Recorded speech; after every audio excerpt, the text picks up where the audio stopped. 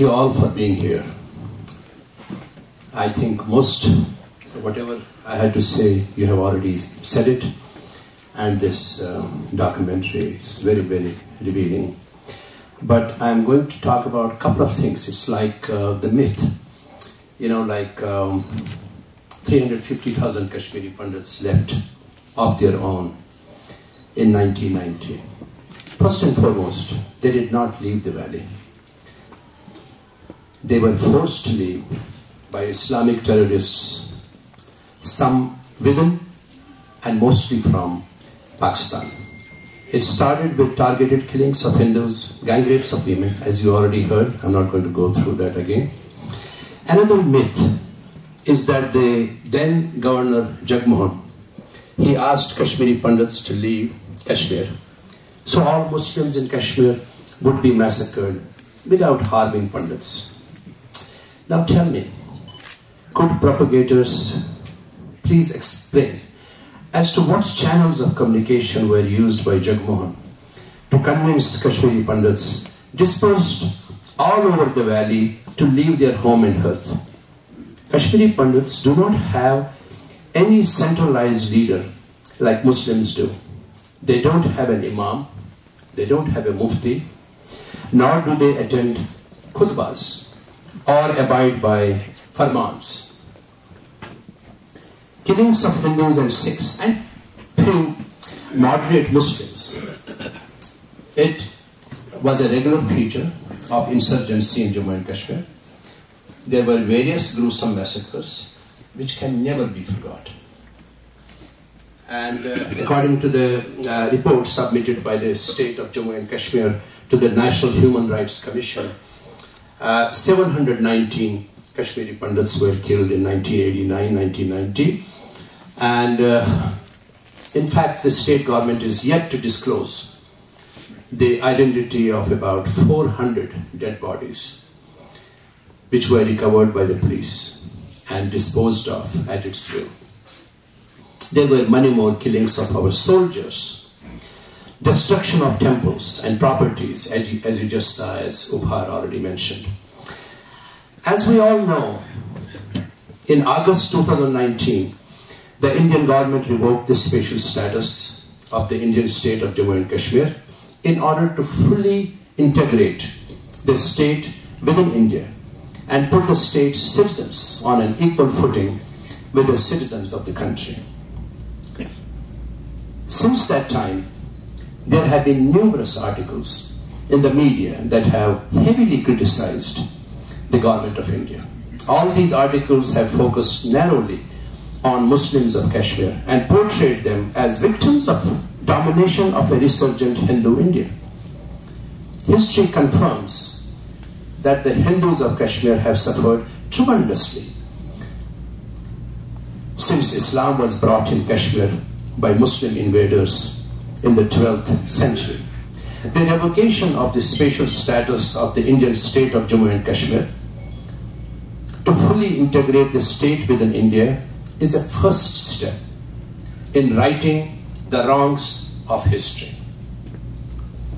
Hopefully one day the indigenous people of Kashmir will be able to return to their home, and Kashmir will once again become the beacon of plurality and fountainhead of Hindu philosophy, art and culture.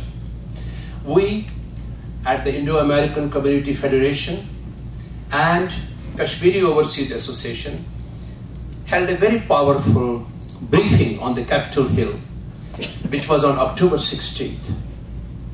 It was attended by a record number of 200 people, and there were 7 members of Congress. Subsequently, there were 2 more hearings by Brad Sherman and Tom Lantos. I am sure all of you are aware of that. The US House Affairs Committee, hearing on South Asia human rights, it unfolded along expect lines. As has become the norm in the United States of America, such hearings are not conducted with the intention of uncovering the truth of matters, but are seen as an opportunity for moral grandstanding with an eye on gaining political mileage from them. India is being demonized, And the recent resolution by Representative Pramila Jaipal, I'm sure all of you are aware of that, and it was introduced on December 6th. What's more appalling is that there are 7 Democrats who are co-sponsors of this bill right in our backyard. There are total 41, I think 46 or 41 members of Congress who, unfortunately, they're all Democrats, who have co-sponsored Pramila Jaipal's bill. But in our own backyard, we have very powerful, with highest job approval rating. These Congress members are right here in our backyard. And what are we doing about it? Absolutely nothing. We met Congresswoman Anna Issue a dozen times in 1995. She understood the situation, not only in Kashmir, but in India. There was a lot of issues that time, human rights issues. And she has been supporting us all along. Same is true with so many other members of Congress that you are aware of. Congressman Pallone or Senator Sherrod Brown. And we have Ed Royce, who has retired now. There's so many others. But what it took was education. It was like going to them, educating them, telling them, this is the real story. Instead of intimidating them, instead of telling them that you are just a piece of crap, I think it doesn't work in this system. It does not work in this system. And this system, what works is that you have to go and educate them about the real situation. And some of these 7 members, these Democrats, they attended our briefing on the Capitol Hill. Like Zoe Lofgren and several others. But they have to know more about situation. Certainly they have the lobbyists and these other people, they just tell them, oh, they're killing everybody in Kashmir, everybody is being killed and all that. So they obviously, they feel that the human rights issues are so overwhelming and they just don't understand the true story. So I suggest that a comprehensive strategic plan of action should be there to assist the forces against terrorism. And anyone who is interested in this room, you want to join, we'll go and we'll meet each one of them. We know them, all of them personally. And we can go and we can start educating them the same way we did in 90s. Let me also take this opportunity to thank our partnering organizations, Association of Indo-Americans. We have Prasad and Vijay Asuri and Laban Matthews, Rajesh Nair, Ram Tota, Archana Pandaji and Viruji, and we have people here. We are also very grateful to Gopio. I see a few people here from Gopio, and we have Raj Banodji here. And by the way, this is the 30th Exodus year we are commemorating today, but we have been doing this almost every year. And we have been going to Sunnyvale Hindu Temple, we have been going to, we have our Acharya Panditji here, and we have been going there. We have been going to these places, and they have always supported us so much. Raj Banodji actually, he co-hosted our few other events where some of you were there, and we're very grateful, Raj Banodji and Krishna Pandeyji.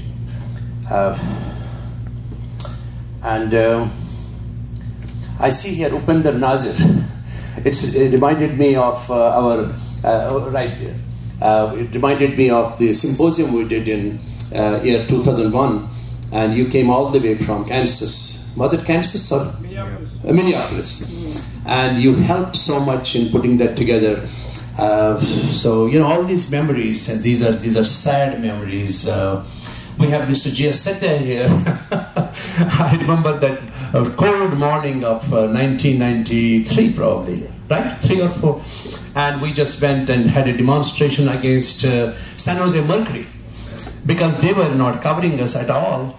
And so we went early morning, and then we had a nice article they wrote about the Kashmiri Pandit issue.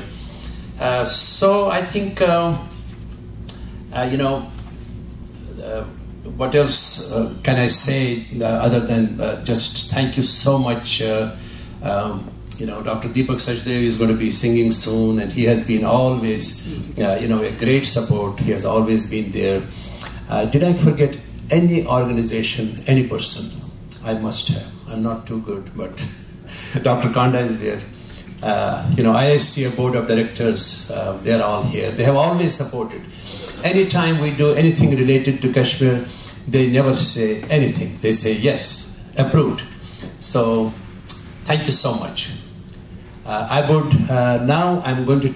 Dr. Salwan is right in front of me, and I'm forgetting someone, and Vijayaji, who have all the time supported with financially everything. And thank you, Dr. Salwan. And I would request now our Vice Mayor, Honorable Vice Mayor of Fremont, Dr. Raj Salwan, please come and just say a few words.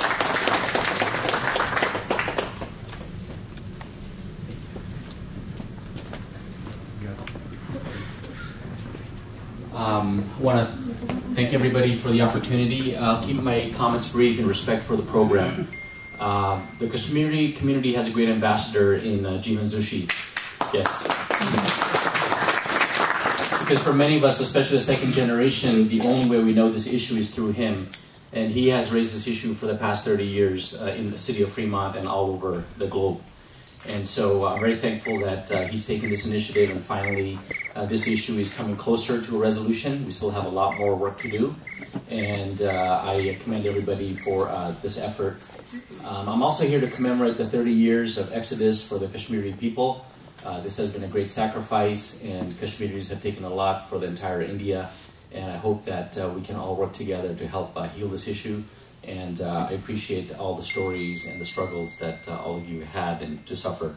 So thank you for having me, and I look forward to learning more from you. Thank you.